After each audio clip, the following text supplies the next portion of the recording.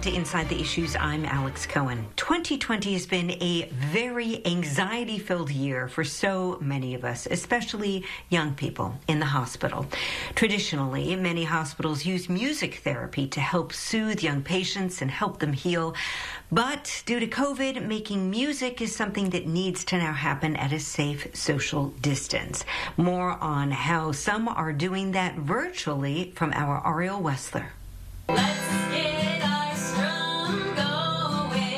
You could call Julia Summers the music woman. She's a music therapist in the pediatric unit at Northridge Hospital, but these days she has to interact with her young patients virtually. Over the internet, it's harder because I can't hear every little nuance, but there's still so much that we can do.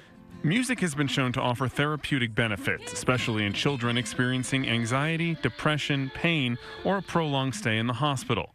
It helped take my mind off of the pain. Sessions can either be very active and we can be engaging in active music making, or sometimes it's receptive and a patient will lay back and kind of turn inward, and I'll help them connect to their breath and the natural rhythms in their body. Each session runs 30 to 45 minutes, and the children can choose from a wide range of instruments, but one of the most popular is the ukulele. The one problem with the ukulele is sometimes it's not tuned. And Summers notices the transformation not just in her patients, but their families too. Having them see their child really, enjoying something and thriving, in music can be really helpful for them too, because that's, can be very intense for a parent or a caregiver. She says during these tough times, people need connection and a way to express themselves more than ever, whether it's singing, songwriting, purple is my favorite color, or just playing a tune. She believes music has the power to strike a chord with almost anyone. People don't realize that all the time. Like, oh, I'm not a singer, or I can't play that. And I'm like, no, you can.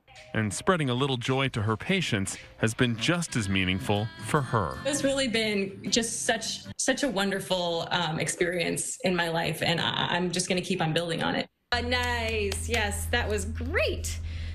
And Ariel Wessler joins us now. Ariel, I always love it when people have these very niche job descriptions. How did she get involved with this particular area of music and music therapy? Yeah, it's a good question. She actually has an undergrad degree in musical theater and says she had no idea that there was another way to use music aside from performing. But she knew a man who had a stroke and he couldn't speak. He had aphasia, but he could sing perfectly. And that really blew her away. She was amazed and quickly realized that there was power in music that she never knew about and fell in love with it. So she ended up getting her master's in music therapy. And she says, the music not only helps kids in the hospital feel better, but really can change their perception, she's found, of hospitals themselves as scary places and help ease some of their fears. Especially when it comes to the uke. That one really hit home with us. My 9-year-old has been playing the ukulele nonstop, and it really does bring joy into the home. But even ukuleles, they are not cheap. How do they get the funding to support this program?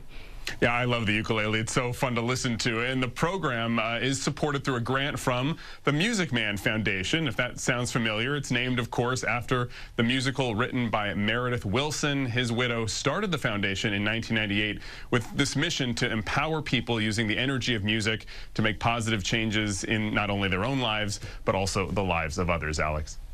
Well, a really lovely story. We appreciate your bringing it to us. Ariel Wessler, thanks so much. Thanks, Alex.